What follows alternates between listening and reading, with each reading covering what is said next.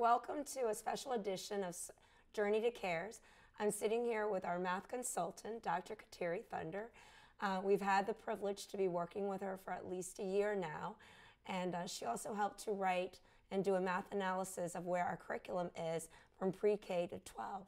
So for those of you who do not know who Dr. Kateri Thunder is, I'd like, Kateri, if you don't mind just telling us a little bit about who you are and how long have you been doing math in general and just your math career in general, and then we'll talk about the work that we've been doing thus far in Burlington.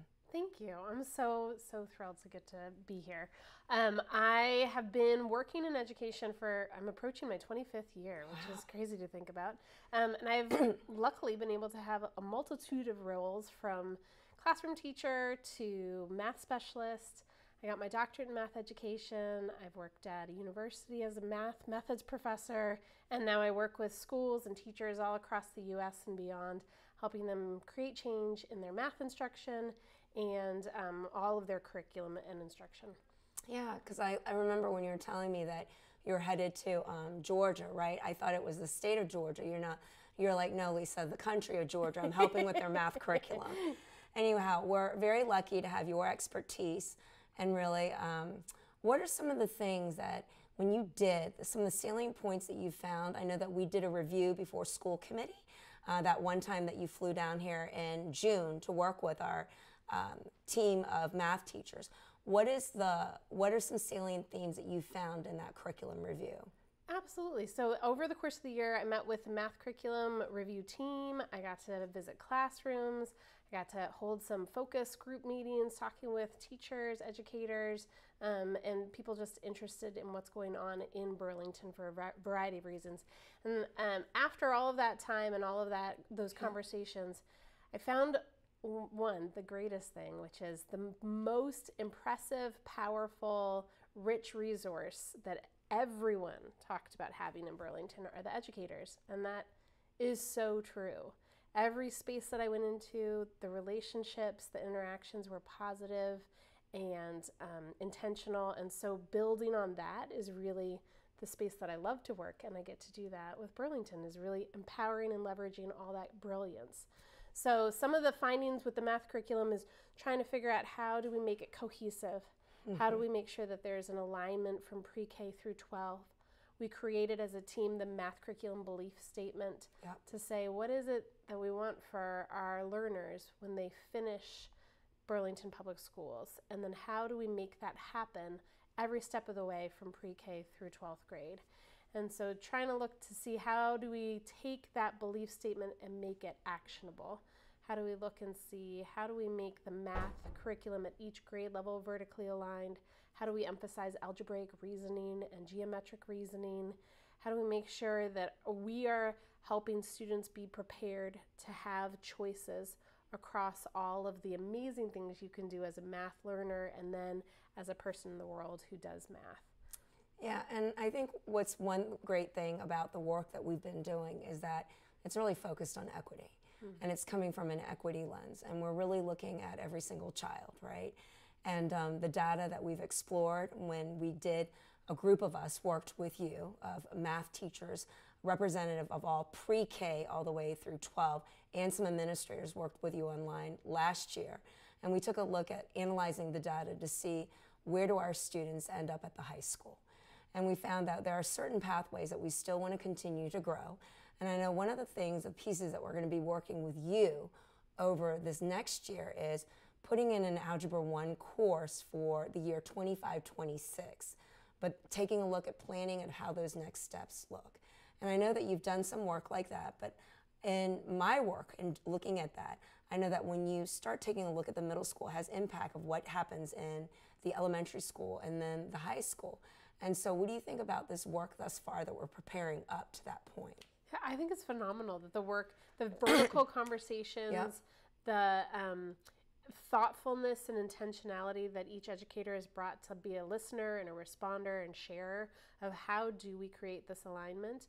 And then also thinking about, how can Algebra 1 be in the middle school, available, accessible for every learner, but also not a place where we're creating tracks where we're saying, you know, like, no, you can't, or yes, you can, in a way that restricts learners or holds them back, but also in a way that extends learning for all learners. So how do we create this open pathway to empower learners and make Algebra 1 accessible? And then what does that mean? We've had so many conversations around how do we build that algebraic reasoning all the way from pre-K through the middle school so that every learner is ready to engage in algebraic reasoning at what, you know, certainly by 9th and 10th grade, and potentially earlier. And then we've also had the conversation around geometric reasoning, right? That's right. How do we make sure that every learner can be successful with geometry by the end of 10th grade?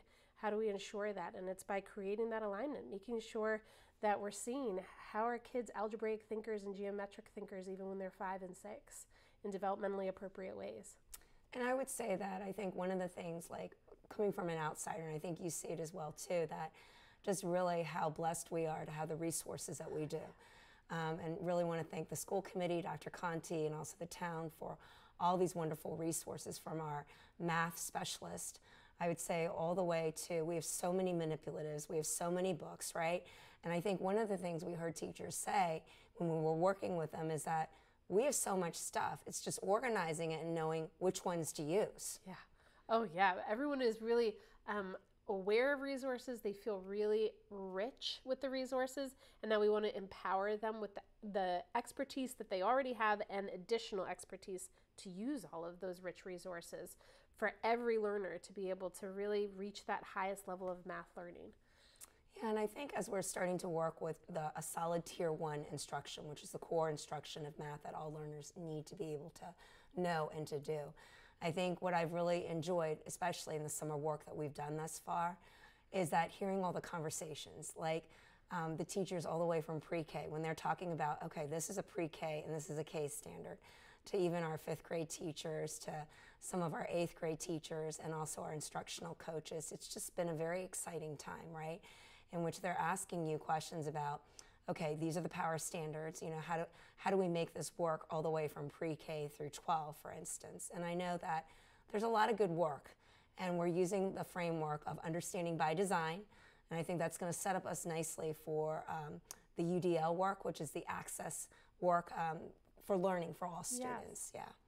Yeah, I've been so impressed with the listening, the responsiveness, the sharing, and the unification that I think has happened through the vertical conversations. To be able to say, here's what I'm having a hard time with, oh, me too, you know, here's what I'm not sure about, and kind of supporting each other and saying, we all have really great things that we bring to teaching, and sometimes we're just in our little classroom, you know, just our grade, and we don't get to share that, and we don't get to rely on each other. So figuring out not just ways to make sure that we're collaborating and connecting across a grade and across a school, but also across the whole division, and that can only benefit every learner, right? Like that, just knowing, well, I understand how to do a variety of things with differentiation or UDL, and oh, I understand a lot with manipulatives. When we come together and share it, you know, we have twice as much brilliance between us. And please forgive me, and forgive the audience, and forgive me for sometimes I get acronyms and I'm so used to them.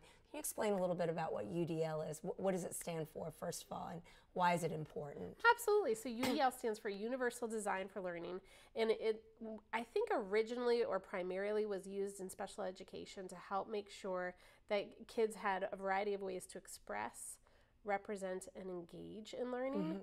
But really, it's kind of the heart of all learning for all learners, including students with special needs, including English learners, and then including all of us. And making sure that when we look at math, we're saying, well, we're going to maintain high expectations, the high expectations of 2nd grade or 6th grade or geometry, but we're going to make sure that we allow for and support and celebrate and value multiple ways to engage, multiple ways to represent all of the great things that we know mathematically, and multiple ways to express the mathematical learning that we have. And so much of that takes learning as an educator of what are the options, what would really show that, or what would connect with a learner, what really still maintains a high expectation but also connects with each individual student. And so we need to build that expertise amongst our educators. And I really appreciate that you're bringing the expertise of Jay McTighe with Wiggins and McTighe and Understanding by Design to our teachers, and that, you know, we're slowly working on this. Like he says, think big, but start small and be creative and focus on the wins. And I know that tomorrow we're going to be meeting with our administrators, representative of each school, to really share a lot of the work that we've already done with the teachers, to talk about how do we begin to roll this out slowly for all math teachers, to at least take a look at the framework. What is Understanding by Design? How do we help embellish already the good work that we do? And so this is exciting times. And also what's planned, which I think is very exciting, is that we're going to be working again with you during the school year, a group of us, and we'll be taking a look at Algebra 1, for instance. We'll be taking a look at some of our math textbooks, especially at the middle school, because they're up for a new textbook adoption. And just a lot of good stuff that's just really exciting. And I also heard in the conversations today about places that we also need to go about making more consistency when it comes to grading, taking a look at our assessments. But I would say that right now we're laying down the foundations, that this work has to be very strategic. It has to be done in a way that's not too quick, so it's not being put on too quickly for staff. And so that I also heard as one of the success criteria is that we also need to do it in a way so that teachers own it, so it's not just another initiative. So what do you think are those are our success criteria, and what are your thoughts about that? I was so impressed that not only was it around, let's make sure that this is work that is part of just the mindset of being an educator in Burlington Public Schools, but it was also, let's make sure knowing what we're learning, knowing how to have that end in mind and check in, where am I in relationship to that mastery, and be able to adjust my learning was something that every educator wanted learners to own. That as they grow in their learning, that they can just, you know, own the learning each step of the way, and not only expect to be empowered as learners and to own it, but also to advocate and say, hey, I really want to know what are we learning about today? You know, I really want to be able to check in on my metacognition and know and monitor my learning to know if I'm really making progress.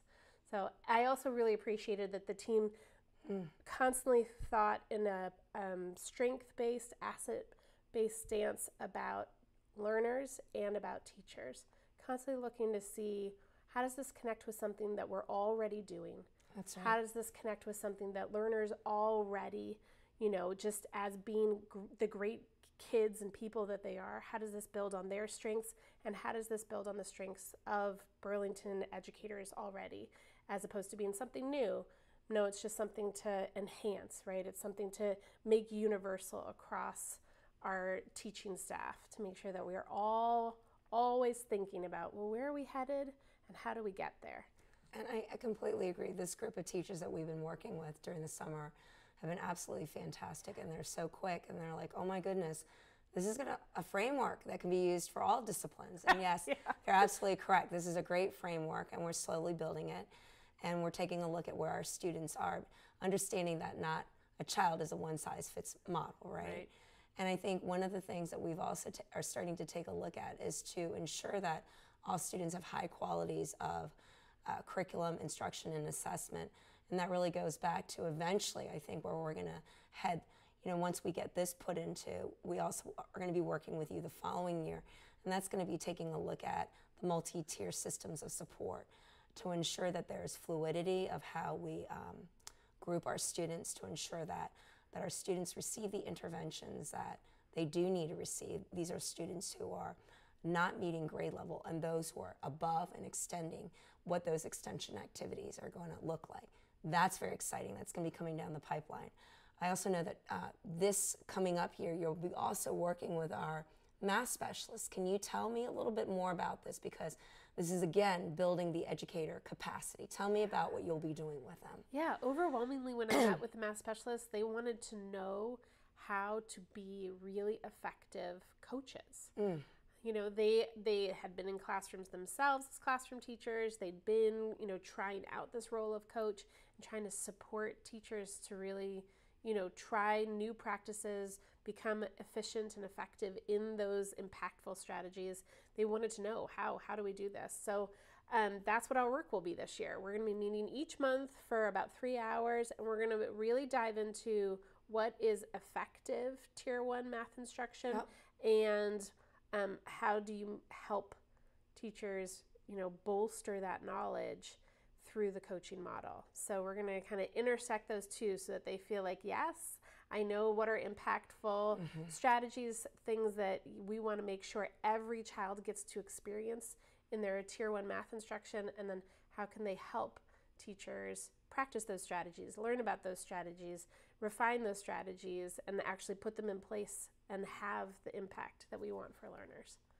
Yeah, that's just very exciting, because I think that when we start building our educator capacity, it's not just sitting with a group of people, but we're being able to spread that knowledge to others. And I know that that's something that the math specialists have wanted. So what have you found to be very exciting, just on a more personal note, with your time here in Burlington that you've liked? Thank you. Oh yeah, you got to hold the alligator. I did. I got to hold the alligator. I loved that. Luckily, the alligator is small, but a little bit hissing while I was holding them.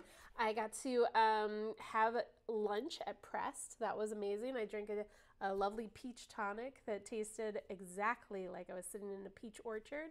I've gotten to have a tour of Burlington, several tours, and it's just beautiful here. Everyone I've met has been so welcoming and exciting, and I'm so impressed constantly with the educators and how they are so passionate about being there for kids and families and sharing with each other. That was actually the moment today that we ended on. Several teachers talking about how do we take this risk of trying something new ourselves and then showcase it.